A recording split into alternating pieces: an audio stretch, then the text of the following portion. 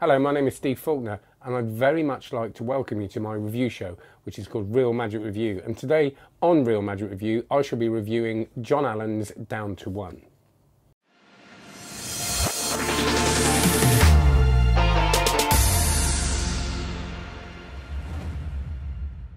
Before I do this review of John Allen's Down to One, I'd like you to look at my online magic course or resource, because there are over 500 videos on it. It's at onlinemagic.co. Have a look at it. 500 videos, live sessions every week. Last night we had a session from Luch, Mentalist Luch, which was absolutely brilliant. That will be uploaded onto the course. I've got some very special guests lined up, which I haven't released yet, but it's all very exciting. And I've just recorded a new coin magic course, which will go on. You get that all for your membership of $9.99 a month. So check that out. It's well worth it. Have a look at the testimonials. Everybody loves it. And do like and subscribe. Thanks a lot. I'm really interested in John's stuff. I've reviewed a lot of it because, you know, he is one of those people that goes out, performs the stuff you know he has, and doesn't just kind of put stuff together to sell. I've talked to him about all of his things. We always have a chat. He talks through how he uses them, and you know, I really have a respect for him as a creator and a performer. So when he brings something out, I always have a look at it, and he brings things out that when you first hear about them, sometimes you go, okay, that's cool, and then when you read into it, you realize how good they are. And this is one of those things. So what this is, I'll just tell you what you get when you buy this. You get the instructions, the written instructions, which is always lovely. There is a video on it that just shows you the move that you're going to have to do, which is actually really useful. It's really good to see. And you get this coin, which is red and black, and you get an envelope to do the final reveal. And the reveal is this, well, the whole process is this.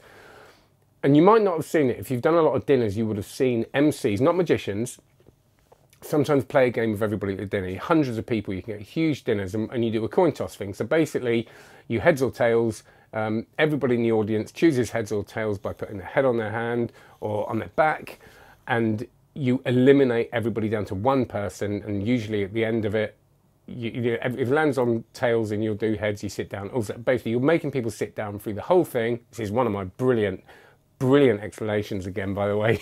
As you can see, it's so precise. So precise. Basically, I'll get there in the end. The MC does heads or tails. People sit down until there's 3 people left. You get those people on stage, and the last one wins a prize usually, or something like that. There you go. You toss a coin and place it on the back of your hand. Everyone then guesses which side of the coin is showing, and whoever guesses correctly stays in the game. You keep playing until you are down to one person. So the reason why MCs do this and compares is because it's great. It gets everybody involved. The audience absolutely love it. They love the feeling of doing it. It gets them involved in a way that isn't intimidating. There's a prize at the end, and it gives you loads of material. It's a really fun thing to do, even without it having anything to do with a prediction or magic. The great thing about this is that you do that thing, and then inside your envelope is a prediction that not only describes the person perfectly, it says the luckiest person will be a woman. What happens? So the lucky person will be a woman. Or a man. Or a man. He'll have jeans and a white t-shirt. Jeans and a white t-shirt, and will be wearing a check shirt to finish the casual look. He will have a beard and tattoos. He has a beard and tattoos. He will be wearing a black t-shirt. He'll be wearing a black shirt, black trousers and brown shoes. But also predicts their lucky winning guess. It says his winning call will be head. Head. Give it up. Give it up for the luckiest person in the room. His lucky winning call will be heads. it's not the first time this has been done. Ken Dine, this is based on a Ken Dine idea where he uses a coin spin to get down to one person, and it's a prediction. And there have been different versions of it. He based this on a version he saw on Penn and Teller. I'm not going to go into all of that. You can read it in there. It's all in there. He's very good at crediting John. The thing he's changed about this is a couple of things. One of them is very, very important. On this one, you toss the coin first, and then they can do heads or tails. They do not do heads and tails, which is the second thing. They do red and black, red head, black back. which is nice because they can see, you show them what it's landed on. The audience can see that, and they can see that from a long way away. So, and even people who can't quite see, obviously people can tell them, but it's nice. So you've done the whole thing, they call it, and then you show it. So it's really, really fair. And don't forget, when you're doing this, they might not know there's going to be a magic trick involved because we're going to play a game. So it gives you that safety. And some people are going to want that because there is a move in this, but it's not the move I thought it was. When John told me there was a move in this, I thought, oh, it's going to be that move. And I thought, I'm not going to buy that. It's not going to be that good. It's not that. It's actually really good. It wasn't what I was expecting at all. But it is going to take a little bit of practice. But once you've practiced it, you're going to feel really comfortable with it. And that's what I like about this. It's really clever. It's actually very magical. If you think people go through this whole process, they get to the end, you've predicted it, and obviously you can predict whatever you want about that person. You get your mark, you make sure that the person's in the room and they're at the dinner, and then you can do your prediction, and great. And you know, you can choose anybody you want. So you can have someone wearing interesting clothes, so it's obviously them. It's all that stuff in here. There are some great ideas in here. There's different, you don't have to just do heads and tails or reds or blacks. You can ask the audience a question, which I really like.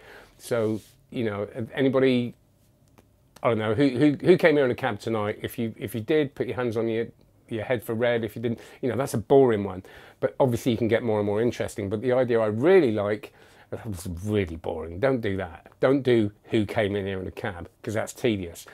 But what you can do is you can get people beforehand, get the person organising the event to say, bring questions with you. So people bring questions with you and you can read them out, which I really like the idea of that. And you can obviously choose the ones that are funniest first of all. So it's way more than meets the eye, and I find that with a lot of John's stuff. I am going to perform this in my show, and I'm doing a show on May 26th with John Archer and Tom Elliott, John Archer headlining, and I'm going to do this as my opener. That's the faith I have in it, and because it's great. I mean, it's a no-brainer. Gets everybody involved. It's really good fun. Even if you don't add all the funny bits, I think it's still funny. The whole process is funny, and then you've got this prediction at the end, which is really cool. I mean, imagine it. You can go from 100 people, which I'm going to do, down to one person. They're on stage, they open a thing, and there's different ideas with lottery tickets and different predictions and things like that, which open it up to a lot more things. And I think because of the simplicity of this idea, you're going to very quickly be able to tailor it for specific events. And I think that the organisers of those events will thank you for it, because everybody wants people to be involved. I don't think there's anything else I really need to say other than it's a great idea. It gives you loads of material, lots of presentational ideas I've got in here. You've got the QR code, which gives you access to the videos. So, and it's easy. It's easy. Obviously, there's not really an angle issue. You're going to be on stage. The only thing about it is you need a certain number of people, which is why I haven't got no footage of me doing this yet, because I haven't had a chance to do it. He said he's done it to tables of like 14, so it's not like you need hundreds of people, and I think that'd be great, and there's loads of ways you can play with that. But for me, I really love the idea of taking it on stage and doing it as a big opener with 100 people involved. I think it's great, but you can do this with a small number of people. So I really like it. Just quickly, over here, and I did mention this on my live show, is that John's also released a card guard, which is, I really like. It's he calls it a crystal card guard.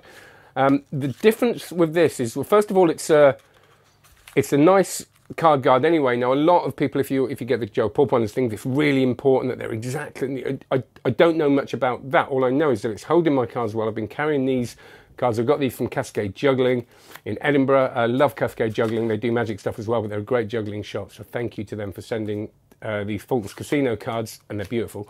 But what I like about this is I think the cards look great in it. It's very sort of sharp and slick. It hasn't, you know, some of these things are really plasticky and they kind of dent up or scratch really easily. This hasn't, but he's got the cutout, which is such a subtle thing in the card guard. So you can open the cards in it, get the cards out, and keep it in the box. Now, I know that's not a massive thing, but it's quite nice. I quite like that. You can just keep it in there and use it.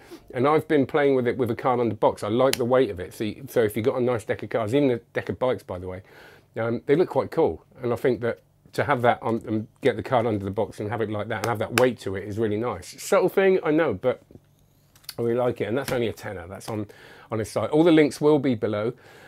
Check it out. All good stuff. Check out all of John's stuff. And he has re-released his Destination box, which I'm very excited about. I'll do a whole new review on that at some point. But keep your eye out for that. He had it in Blackpool, and I think it's getting an official release very soon. And by the time you watch this, it might already have. Take care. Have a great one. Please like and subscribe. Check out onlinemagic.co and get your Spread Cull course, a course on the Spread Cull, absolutely free. You'll see the link below, but it's onlinemagic.co/courses/cull, C-U-L. But you have to type all that and just click the link. Take care. See you later. Bye.